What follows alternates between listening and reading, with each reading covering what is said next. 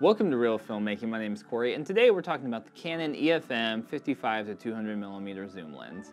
Now, this is a lens that I honestly don't think gets enough love in the YouTube video filmmaking community, and I think a big reason is because people will kind of misunderstand this lens. They don't understand like what this lens is meant to do and like why you should have one in your kit. So hopefully today I can walk through some of the strengths of this lens, some of the weaknesses, and I can help you better understand like why you should consider picking one up. So first off the bat, let's talk some specs. Like I mentioned, this is a zoom lens. It's 55 to 200mm. And so this is for Canon's APS-C crop cameras. So like mirrorless cameras like the M50, the M50 Mark II, the M6 Mark II. The field of view equivalent, if you're looking at full frame, it's about 85, 88 to about 300, 320 millimeters. This lens has a variable aperture, so that means the aperture changes as you move through the zoom focal length.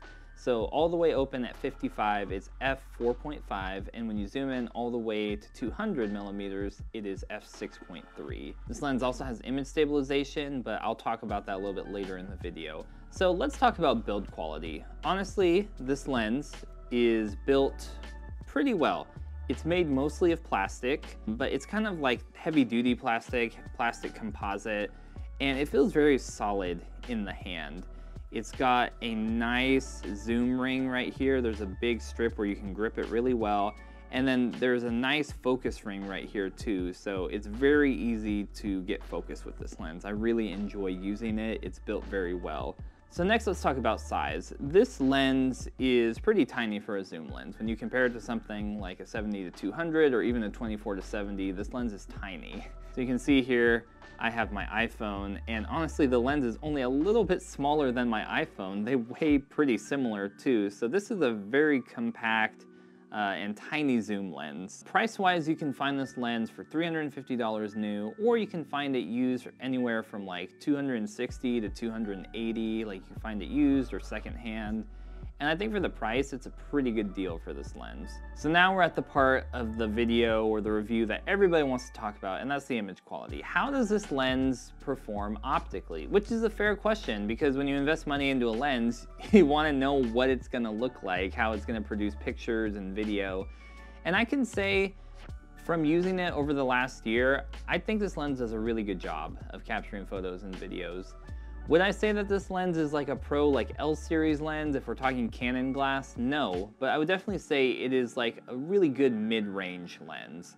I think with the right lighting conditions, with someone who understands how to use a camera, control lighting, like who understands the basics of photography or videography, you can get some really good results with this, like semi-professional, I would say. One place that I think people will be surprised to hear that this lens excels in is in portrait photography.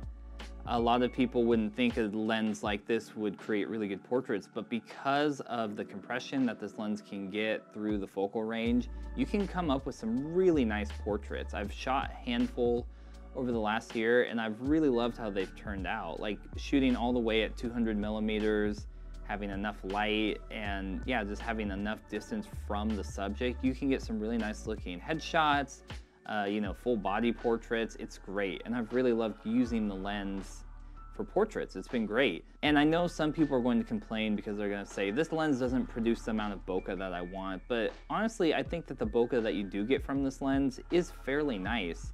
It's not the crazy shallow depth of field that someone might be like, oh, I'm shooting at f1.4, I'm shooting at f1.8. But honestly, I find you don't need to shoot with that shallow depth of field all the time. For certain situations, that can be helpful. But if you're doing, for me, I find portraits, or if I'm doing videography where I do want some of the context of the background, I don't want a super blurred out background. You just kind of lose all of that piece that helps to inform your video or your portraits. So for me, not having an extreme crazy shallow depth of field is not a deal breaker with this lens. And again, you have to remember, each lens is different. It has strengths and weaknesses, and this lens isn't trying to produce a shallow depth of field. That's not its thing. So I mentioned the point of like, you know, lenses have strengths and weaknesses. A big weakness of this lens is the low light performance. And I think anybody seeing the aperture of 4.5 to 6.3 would say that this is a pretty slow lens. This is not a lens to use at night. If you're thinking you can take this lens out and do low light videography with it or shoot like portraits at night, please don't do it. This lens does not perform well in low light. That is like the biggest Achilles heel of this lens. It is not a low light lens. I would always recommend going for something like a f2, f1.8, f1.4 over this lens. And you know, that is a weakness, but it's also a strength of this lens. I think this lens performs really well in outdoor conditions where you have tons of light, or in studio conditions, like, you know, a YouTube studio, or if you're shooting like something like a video set or a music video where you have lots of light, where you have control, where you have the time to set everything up and tweak it. This lens is great because, again, like with the portraits and like portrait videography, you can get a lot of nice compression on your subjects. You can control all of the light that's coming in. You can shape it how you want, and you can really get some nice results with this lens. And those have been like my best experiences and my best results with this lens is when I have an influx of light, and I can either, if I'm doing video, control it with an ND filter, or using shutter speed and different things to really get my exposure exactly how I like it. So image stabilization, I mentioned this earlier in the video, but I wanted to kind of have a dedicated point about this. This lens has image stabilization, and this lens honestly has some of the best image stabilization that I've ever used in a lens. Now, I know that's a pretty big claim, but again, I think this is one of the things that people misunderstand about this lens, because they're like, oh, well, it doesn't have image stabilization, and you know, it's not the right focal length, so I can't vlog with it. They just kind of write off what the image stabilization can do.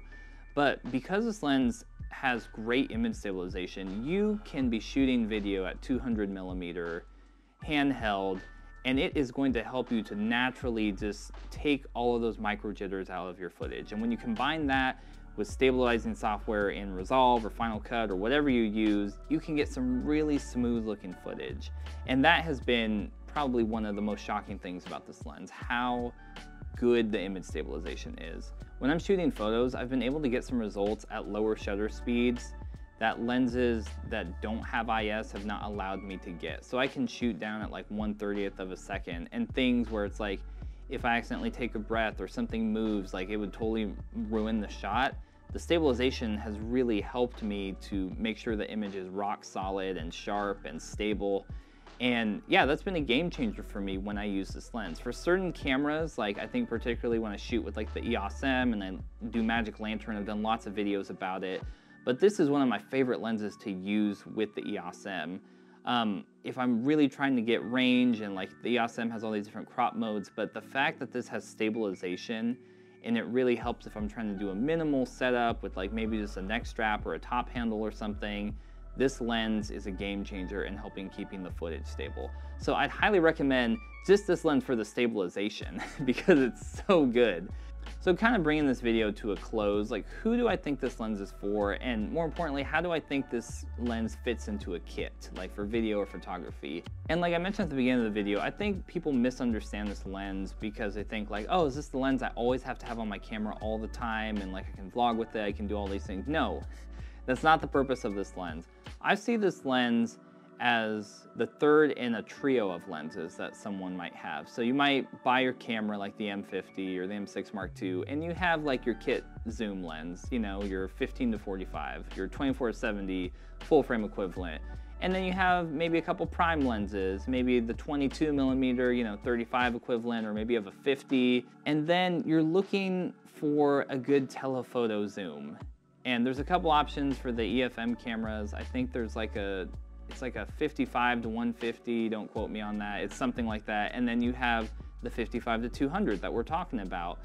And the 55-200 really fits well into that third lens slot in your camera bag, where you want something that will be able to give you just more reach when you're doing different things, like maybe you're going out for a hike or something, or you're gonna go to a concert or someplace that's really well lit, and you want just some more focal reach. You know, you want to be able to get in tighter on the subject. This lens is great for that, and it works extremely well when you put it in the right conditions, so you have lots of light and you understand the strengths and weaknesses of this lens. You can get some really good results with it. I wouldn't say it should be your first lens, but if you're looking for maybe a second or a third lens to kind of round out your kit, I would highly recommend this lens. I think it's a great lens. I think for the price too, it's a great budget option lens. You know, like I said, I think it's better than just like an entry-level lens. It's not professional, but I think it is up there. It's a mid-range lens, it's built well, it has good optics, and if you know what you're doing, you're gonna get some great photos and videos with it. So I can't recommend it enough. So if you found this video helpful, make sure to give it a thumbs up, subscribe to Reel Filmmaking for more content coming on a weekly basis about cameras, filmmaking, creativity, all that stuff. And until next time, keep making movies and watching movies, and I'll see you on Reel Filmmaking.